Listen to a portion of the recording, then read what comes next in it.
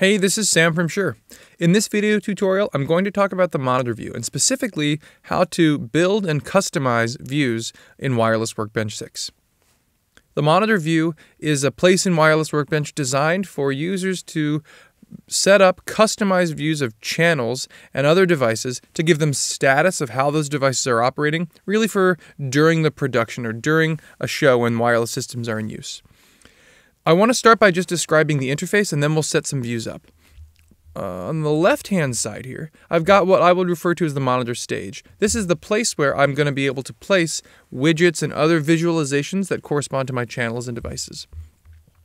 On the right-hand side here, I have a device chooser, which allows me to pick from those channels and devices to choose what's visualized.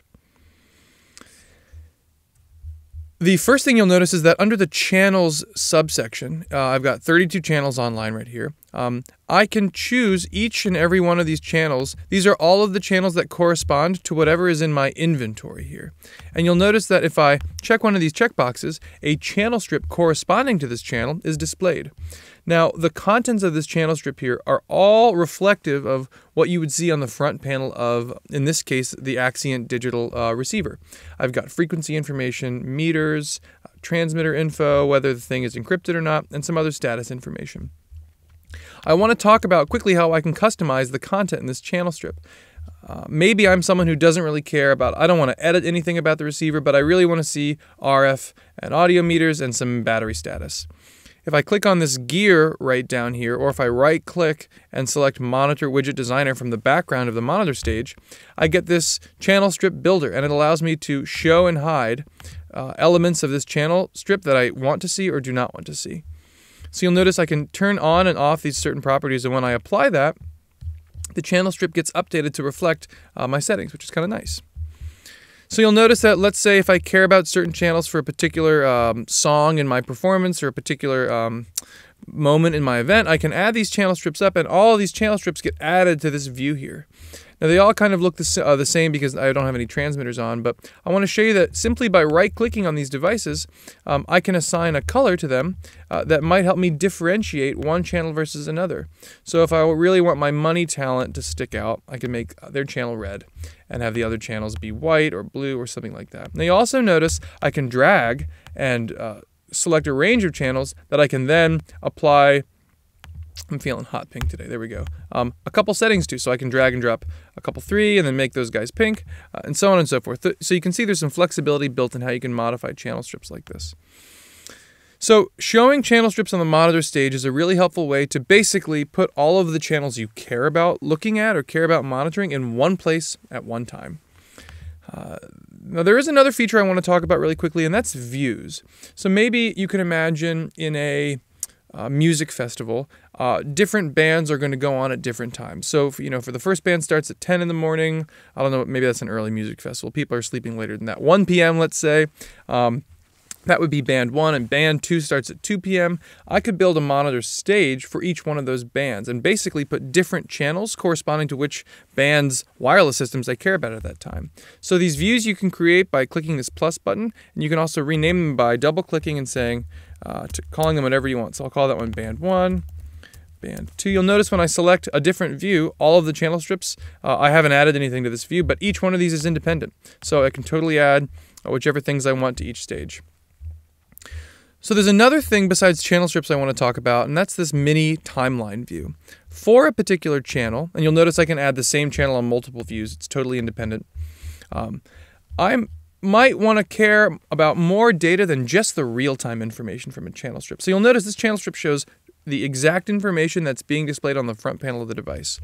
But maybe I'm a user that doesn't live in front of Wireless Workbench, and I might have a bunch of other things to take care of. And if an oh my goodness moment happens where a loud audio artifact is heard or some big RF thing occurs and I'm not right in front of my computer, I might want to be able to go back and see what just happened. Let me see some history about this channel.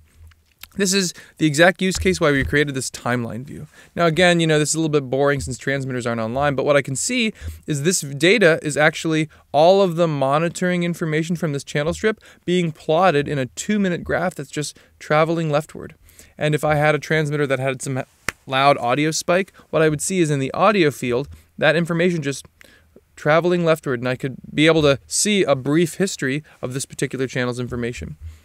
Now you'll notice these checkboxes to show and hide these things, they're independent. So if I just wanted to see the mini timeline information, I could turn off the strip, and vice versa, I could just see the channel strip if I wanted. So those timelines are really cool. A great way to see some historical data. Another thing I want to talk about is the ability to arrange channels with flexibility. So right now you'll notice when I add channel strips, they all kind of go to the top left. I can change the arrangement mode of any given view by using this drop down, this little menu here, or again by right clicking and changing the arrangement mode to one of three settings. Auto basically automatically orders the channels from the top left rightward based on their order in this chooser here. But if I go to free, what this allows me to do is drag and drop these guys anywhere I want. I can overlap them if I'm feeling inclined, and basically correspond channels to any placement that makes sense to me. Maybe these two channels are on stage right and this one's on stage left, so I want to see things that way. Which is very close to, but a little bit different than the last arrangement mode, which is snap. So this is a cool mode that basically allows me to be a bit more organized, and if I want to be organizing things in a grid, when I drag and drop these channels, you'll notice a grid appears, and that little red shadow there shows me where that channel strip is going to get dropped. It's a nice way to be a little bit more organized and make sure things align. And I'll only tell you one more thing about this view. This tutorial is getting kind of long, and that's if you want to prioritize certain channels or make it easier to see certain things, what you can do is change the size of channel strips. So by right-clicking, you'll notice I get a bunch of different options, and one of those things is monitoring widget size. So right now, by default, everything falls into this small view. If I've got a lot of channels to see and I want to make everything tiny, I can do that. Or if I've got I know I have old eyes, or I'm going to be looking at Wireless Workbench from a far way away, I can make certain channel strips large, and this way I've got a lot better visibility to all of the status information about this particular channel from across the room. And a really nice convenience feature is you can select multiple channels and apply those sizes to them at one time, giving you kind of ultimate flexibility to design the view of your dreams. So I hope this video tutorial was helpful. There's a lot we didn't cover, and I'll probably do another follow-on tutorial video to talk about some extra features of the monitor view. But if you like this, give it a thumbs up. If you'd like to see different types of monitoring tutorials or anything else about Wireless Workbench 6, be sure to let us know in the comments down below. Thanks.